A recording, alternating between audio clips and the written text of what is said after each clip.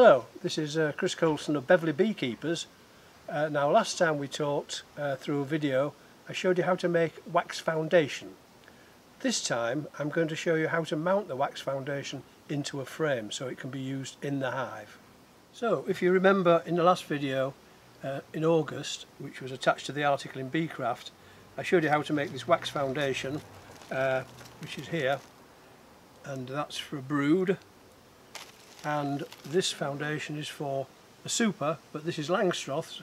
You will be using a National foundation, and the idea is, well, this is the storage thing that I built for keeping them all square when they are being stored, and the idea is that I'm going to show you how to get the foundation into a frame like this with wires running through it so it's supported in the hive itself.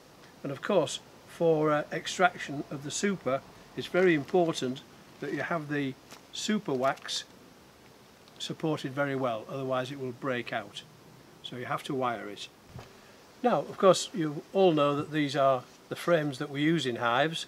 They have the same characteristics no matter what hive you use. They have a top bar, they have a wedge in there, side bars and bottom bars, and it's exactly the same for the super frames. The only thing that differs really is the depth of them and the side bars. These are Manley side bars, which I use, but people use other ones. The brood frames frequently have Hoffman space bars here, which allow the frames to be moved around easily without actually getting seized up with propolis and wax. So from here I will show you how we get the wires in and then how we put the wires into the wax. On the table we've got 3 side bars which I'm going to show you how to drill for putting the wire in for embedding into the wax. This is a Hoffman space side bar, but it doesn't matter, and here we've got 3 holes already marked in for the drilling of the hole to put the wax, to put the wire through that's going to hold the wax. This one shows the holes having been drilled and grommets inserted into the holes. Now these small brass grommets stop the wire tearing through the wood. Now of course you may think, well, a one-off, that's okay, but some of these frames have gone on for a considerable number of years really, and either I've renewed the wire or the wire has lasted, so it's best to get these side bars kept in good condition. And here we've got a side bar without the markings on, with the grommets in position. The important thing to remember is when you insert these little brass grommets that you do it on the right side. If you remember, when you're putting frames together, the V of the Hoffman spacing on your left hand side, this V, points forward, and on the other side points backwards. Now when you think about it, that makes a difference to which side the grommets go on, and that's just a technicality which you get used to, because you don't want to get the grommets on the inside of this one when they should be on the outside. If you lay them down, of course, on the bench, then the grommets are on the both side, same side. When you pick them up, they are on opposite sides. V-shape forwards, V-shape backwards. So those are the grommets in position. Now, these are in fact the grommets that you can use. A long time ago I used to buy them in small packets, but then I found a manufacturer who would sell me them by the thousand very cheaply. So I've got quite a lot of these grommets now which will go on for some years. And to put those into position I use 2 tools, or 1 tool really. I thread them onto a small screwdriver, offer them up to the hole and push them into the hole, and they're held in that position. Now one of the things in this is when you drill these holes, it's best to get a drill which is just slightly smaller than the diameter of the barrel of the grommet, and that will make sure that the grommet is held into position and won't fall out. If the hole in here is too big, then the grommets will drop out and it's just a bit of an extra problem. So make the hole slightly smaller. Now, a long time ago I thought, when I was drilling these things, I thought there must be an easy way of doing this. This is the template that I actually use for marking up the holes on these bars. It's a thin piece of metal with holes drilled in which I measured, but I thought that I could actually drill several bars at once, and so I made this little clamp to put sidebars into, and that's a problem, because what happens is if you put a long drill through there, it goes off centre and starts to come out at the side of these bits. It's much too long. So you go back to, you can drill them in ones and twos, but you can't drill them in a great stack like that. So that was a no-no and a bit of a waste of time, but it was an adventure trying to make it. But I still use this metal former for marking out the holes in the sidebars to take the grommets, which will eventually take the wires. Now I'll just show you how to drill holes and put grommets in. It's a straightforward business. I usually do this before I put the sidebars in because it's easier. But here's a template for the holes which I showed you before. Merely put that over the sidebar, mark up the holes with a pencil or marker, whatever you like. So those are where the holes are going to be. A small drill which is suitable for the grommets. Now if you do this inside on the table, use a piece of wood, because otherwise you'll look as though you've got woodworm. Just merely run the drill through,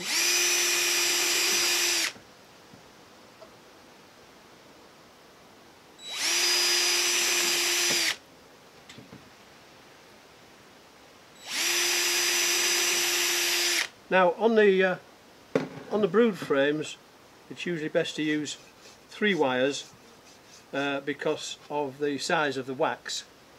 On the supers 2 wires will do. Here we have the grommets threaded onto a small screwdriver, and all that I do is push them into position, into the holes, and job done. There we go, nice and solid. You can tap them in if you like with a small hammer to make them solid, or just a bit of brute force and ignorance. So there we've got a sidebar which you've seen drilled, and you've seen the grommets going in. So that's why the wire is going to come out or go in and be stretched across the frame, and I'll show you how to do that. But these grommets prevent the wood being split. Over the years, if you don't put those in, the sidebars will get ruined, and in fact here's a frame which is several years old now, which has been through a cleaning process of one type or another, and the wires on that are still intact, and all I have to do is retightened, and I'll show you how to do that when we get onto the wiring system. Right, I'm going to deal with this next part of the operation in 3 parts because they do take a little bit of explaining, although they're actually quite simple. First of all, we've got the part here which produces the current that warms the wire that sinks into the wax. Now, commercial people who embed wire into wax use exactly the same principle, that of heating the wire electrically. Then we have the probes that you use for touching the wire so that it warms up, and the wiring board which goes along with both these things, which is just an adjunct to making the whole job easier. So I will deal with, first of all, how you generate this current. All that we need is a battery charger. All this other stuff here is extraneous. It was something I used when I was experimenting. The main thing are these 4 resistances which I mentioned in the article, which are take the heat out of the current when you reduce it. If you dead short a battery charger through a piece of wire, it will draw terrific current. It will make the wire very hot, red hot in fact, like an electric fire or the old electric fire, and the wire will buckle and tend to come out of the wax. So you've got to reduce the current to about 5 or 6 amps, and that's exactly what these resistors do. So when this is in operation, it's hung on the side of the shed out of the way until I want to use it. I just turn it all on and produce the current that I want. Now there's two ways of heating the wire up. Depends how complicated you want to make them. These are just 2 nails with the positive and negative wire attached to them. When you touch them together, you will connect the current across, and you will see the amperage being drawn. When those are touched on the wire, it heats the wire up and you can press them into the wax. This little gizmo is a bit more technical. It's a series of nails. That one's live, that one's live, so those connect, the end ones connect along the wire, and these dead ones here merely push the wire in. I have a micro switch on, which when the current is ready, that little diode there lights up. When the wire's connected, it goes off. You can wire it so that the light comes on when the wire's connected, or the other way around. It doesn't matter, it's up to you. The problem with this, I've found over the years, is that these nails tend to move a little bit and don't always connect to the wire. So that's why I built the other one. So very occasionally, every few years, I've got to put these on a flat surface and push them in or out and re-glue them so they touch at the same time. So that's a sort of wiring wand. Now, what I'm going to show you is the idea of this wiring board. This is what we're going to use for wiring the frames on. This is a frame. Now the only thing here which is of interest probably is this little collar. Now I've built that some time ago because can't get it on now. There we go. Because when you put the frame on, if you have the collar on, then the holes for the wire are above this surface, and that's easy to wire with. The next part, when you put the current through to melt the wires in, you take this off. Let's just talk about the wire for a minute that we're going to use. There's 2 types of wire here. There is the iron tinned wire, which is stretchable, and then the stainless steel wire here. Now, I found with the iron wire, which has its uses, that to re-stretch it, it's likely to stretch more, and it's very difficult to keep stretching it to keep it tight. Whereas a stainless steel wire is much more resilient, and you can go on crimping it, and I'll show you that in a minute, which keeps it tight. So what I'm going to do is wire this frame up with stainless steel wire and show you how it's done. Right, I'm just going to wire up this frame. I've put the nails in already to save time. This is stainless steel wire, which is quite stiff and bouncy, so the problem is it tends to come off the spool a little bit. But I'm threading this through the various holes I've made with grommets in. Can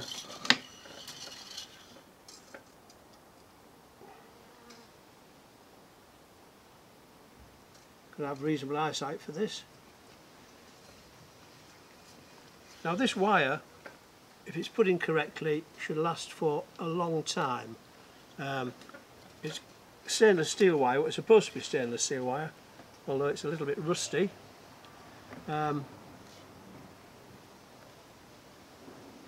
haven't got the end of this wire quite. It's got a bit of a crimp in it. Try not to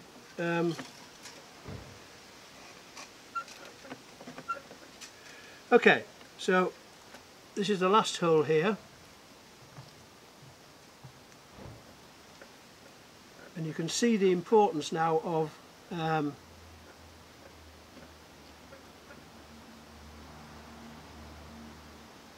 of having these grommets in position already. So the wire, oh, it's sprung back. Never mind. Another problem with stainless steel wire. So the wire comes out there. What I'm going to do, I'm actually doing this back to front now, so it's more difficult. I usually am at that side. So what I'll do is tie the wire off here onto this nail, like that, and small blow of a hammer, which is why I have this collar on, and that wire's held now into position. I'll tidy it up later. Now we stretch this wire. Well, we can't stretch because it's stainless steel, it's very hard, and tie it onto the second nail here, like that. Bring it back, tie it onto this last nail on this side,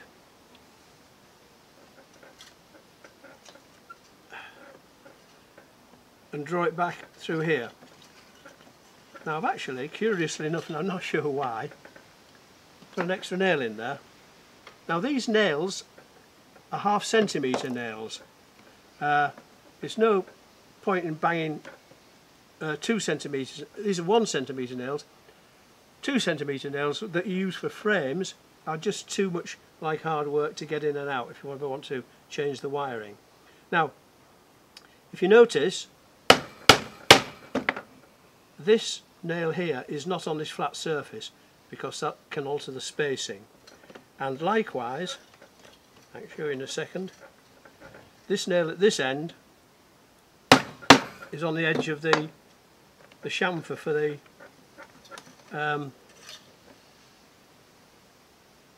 of the Hoffman frame, so you don't put it on the front because that damages the point.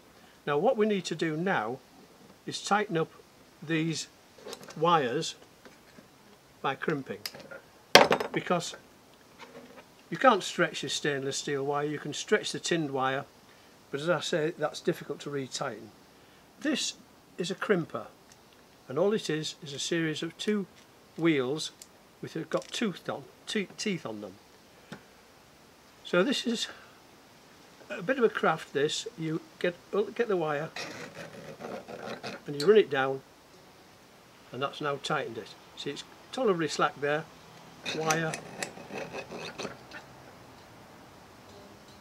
and you can hear it tuning itself. Again.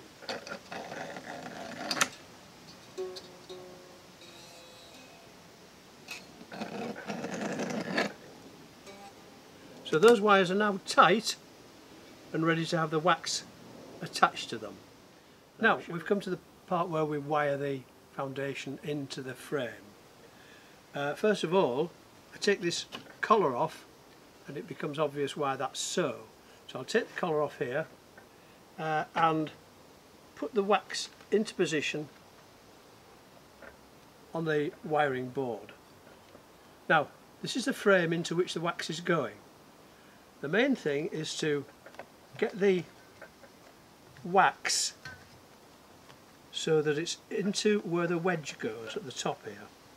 Now, as I've said before, this wax is slightly smaller than commercial wax in dimensions, so I don't have to put it through this bottom bar here, which can be a bit of a pain. So there we are. Now the yoke having been taken away means I can press the wax down onto the frame wires down onto the wax. So all that's needed now is for me to use these electrical probes and slowly put the wax into position. Okay, shall I do that now? Let's see.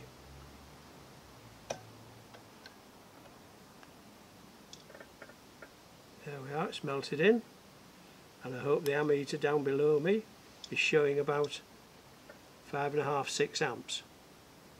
If I dead shorted this, it would show more, show about 8, but of course the wire has resistance, so it draws less of a current. Now one of the things you should just keep your eye on is the probes, because they get a lot of wax on them. and sometimes they may not make contact. So in fact you have a little piece of sandpaper which you can rub them on occasionally just to make sure that they do make contact.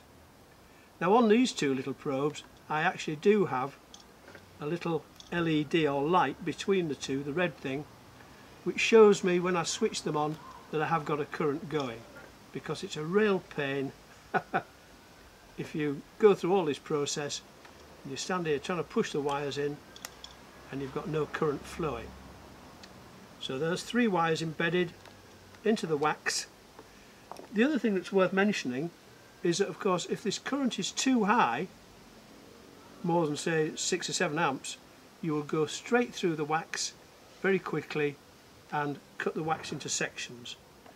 Now the last part of this is putting the wedge in at the top, which holds the wax in place.